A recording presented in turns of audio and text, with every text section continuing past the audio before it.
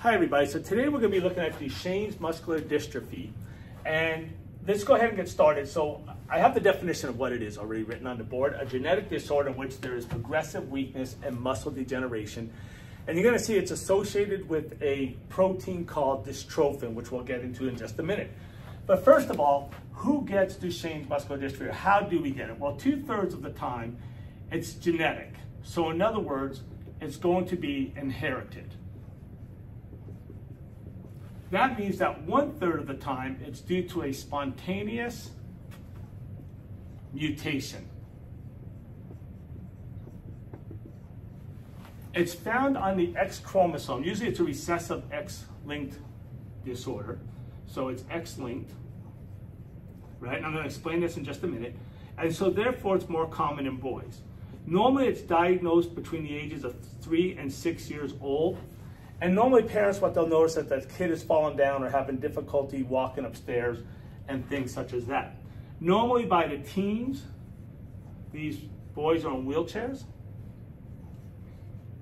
And then unfortunately, by the mid-20s, usually death occurs. Okay, and we're going to go into all that in just a second. So how do we get Duchenne's muscular dystrophy? Well, let's take a look over here. And when we talk about what we mean by X-linked. So you have a mom, right? And you have a dad. Okay, so here's what's going to happen. Females can only donate an X chromosome. Dads can donate an X or a Y. If the mom donates an X and the dad donates an X, you end up with a girl. If the mom donates an X and the dad donates a Y, you're going to end up with a boy.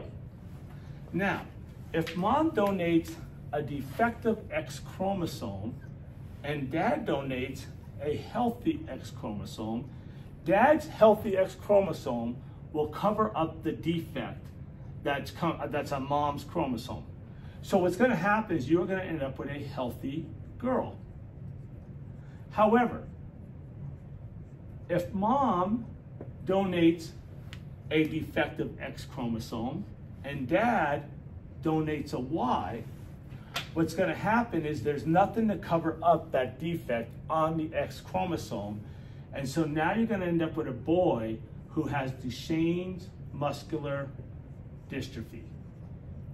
Okay, and that's how it's passed on through inheritance. And like I said, Duchenne's muscular dystrophy can also be due to a spontaneous mutation.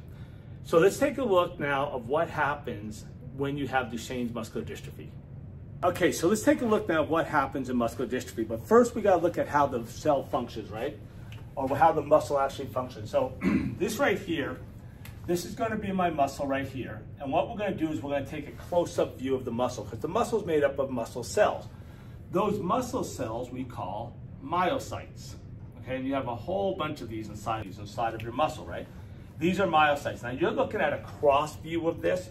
In actuality, if I were to take this and turn it towards you, it would actually look, you'd see a whole bunch of these together like this, okay? But I just have them like this right here. To give you another idea of what this would look like, imagine it looks something like, if I go like this, it would look something like that, but the way you're looking at it right now is like this. So in actuality, you actually have a bundle of these. So now what we're going to do is we're going to look closely inside of these myocytes, and when I do, I end up with this structure here. Okay, so what's going on is this here and this here is my cell membrane, and we're going to call this a sarcolemma. The cell membrane of a muscle is called a sarcolemma. So that's sarcolemma, and this is sarcolemma here. So imagine this would be the sarcolemma up here, and this is the sarcolemma down here. Okay, and that'd be on all of these, right? So that's the sarcolemma. Now, if we look at the structure here, this is called a sarcomere, and the sarcomere is going to be made up of two parts. The red part is called actin, and this blue part is called myosin. And you see how you have these little projections sticking out of that myosin right there? Well, what happens is when the muscle goes to contract, when you want the muscle to contract, those little projections will go up into the actin, and what they will do is they will actually kind of trigger And when they do, they pull these red parts of the actin closer together. This is also actin over here. They come closer together, kind of like slides over each other. And we actually call this the slide and filament theory. So that's the way the muscle is supposed to work under normal conditions, right? And I'm going to come back to this in just a minute, but there's one thing I want to go over real quick. So another thing that's going to happen inside of my cell, my myocyte, is you're going to have proteins. And eventually these proteins get old. So I'm going to have the old protein right here. And then you actually have enzymes inside here that are going to break down these old proteins. And we're going to call these proteins proteases. Now, for the most part, these proteases are inactive, right? But when we need to break down proteins, what's going to happen is calcium is going to enter into the myocyte, right? So calcium's going to come in here.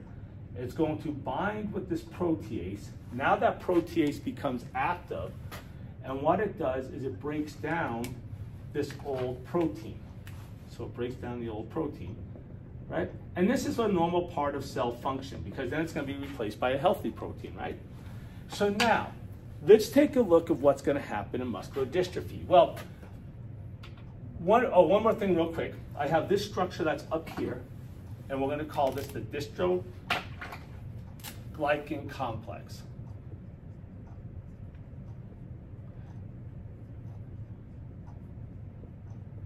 Okay, so that's the dystroglycan complex. And then up here we have something that we call extracellular matrix. An extracellular matrix is basically designed to help hold things in place, right?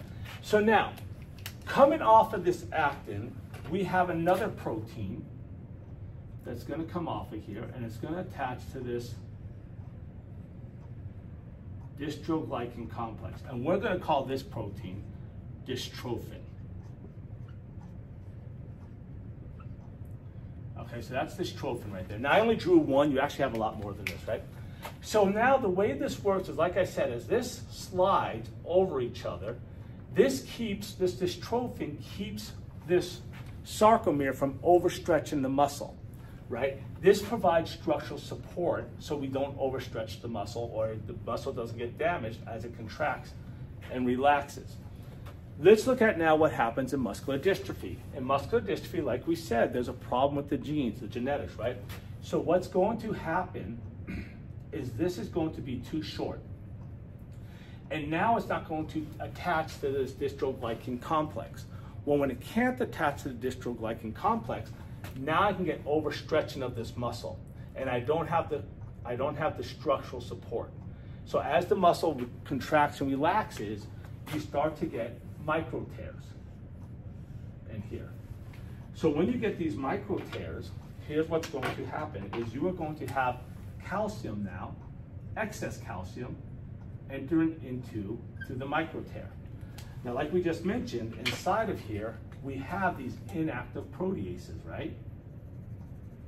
So there's an inactive protease, there's an inactive protease, and then the calcium's going to bind to this and make them active.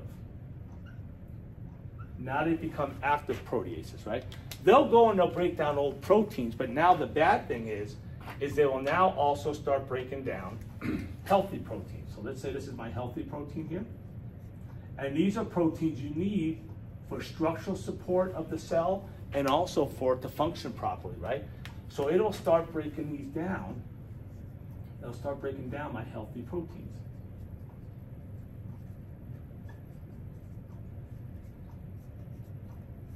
Okay? And because it does this, now my myocyte becomes weaker and it can't function properly, right? The other thing that's going to happen is you actually have another molecule in here, which we are going to call creatine kinase. And what creatine kinase does is it provides energy to the cell, to the myocyte. Well, because we have this tearing, this will leak out. And because this leaks out now, the myocyte loses energy. So now it doesn't have as much energy, and it can't function properly because of the fact that we're breaking down healthy proteins. eventually the myocyte will die.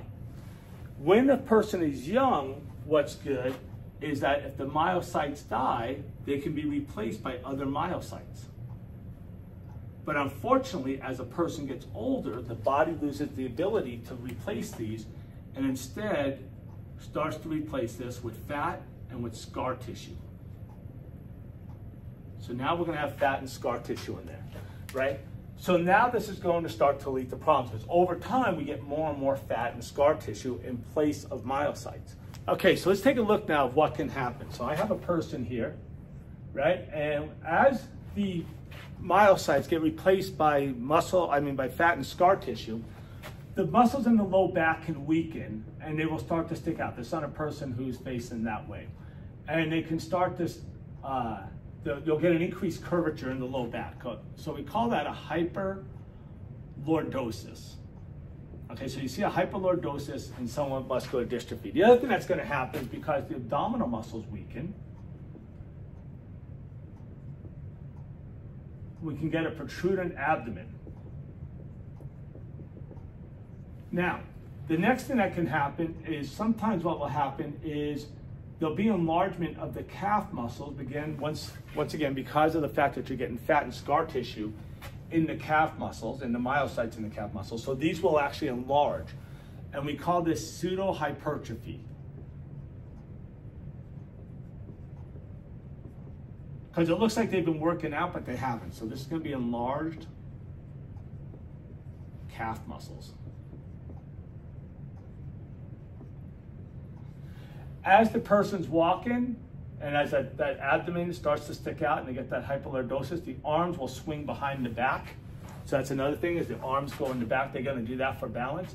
And because of the fact that this muscle is no longer functioning properly, it's not uncommon to walk on tippy toes.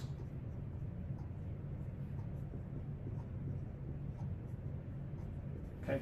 Now, the other thing that's going to happen is, here's the lungs, and when it comes to the lungs, what can happen is below the lungs you have another muscle, and we call this the diaphragm.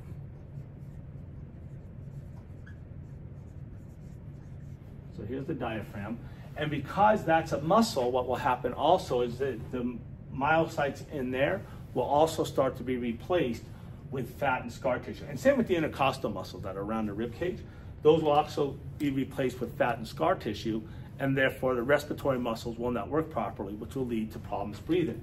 And finally, you have the heart, and the heart is also a muscle. So the same thing can happen here. What's going to happen is the myocytes in the heart will actually start to be replaced with fat and scar tissue, and therefore it can lead to heart failure and unfortunately death. So that's it for muscular dystrophy. Thank you so much for watching. If you enjoyed the video, please hit the like and subscribe button, and we will catch you next time.